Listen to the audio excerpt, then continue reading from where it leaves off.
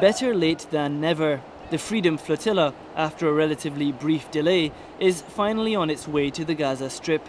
The 9 ships, including several particularly large cargo vessels, are expected to face the Israeli Navy as they near the coast of Gaza. Israel has told the humanitarian mission not to come or to hand its aid over to Israeli authorities, who will then, apparently, transfer it to Gaza. But that, in the eyes of the volunteers on the ships, is not an option. We have an absolute right in law to proceed direct to Gaza. We're equipped to do it, and we see no reason not to carry straight on with it. It does seem to me that Israel's behaving more and more like a psychotic patient, in that they're perhaps making what they see as a reasonable offer in a world of their own imagining. It's not the world that we all live in. Here on the biggest passenger ship, the Turkish-registered Mavi Marmara, 600 passengers wait to see what fate holds in store for them. Tel Aviv has warned it will board the ships and arrest the humanitarian volunteers if they press ahead with the current course.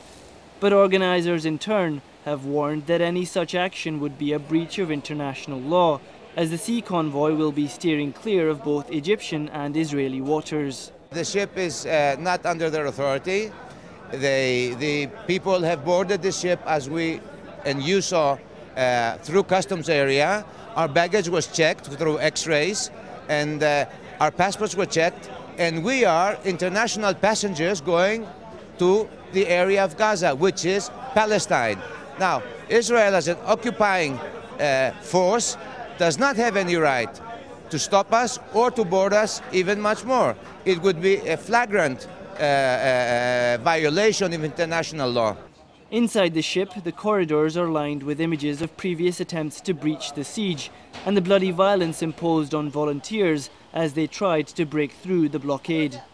Whether or not the attempt to reach the besieged Gaza Strip by sea will suffer a similar fate is still hard to tell at this stage, but everyone is bracing themselves for the worst. Tel Aviv says this flotilla is simply an attempt at bashing Israel and that sufficient amounts of aid are allowed through the crossings on a daily basis. But the UN in Gaza has said it's the siege itself that has made the Palestinians dependent on aid, and that clearly not enough supplies are being allowed through.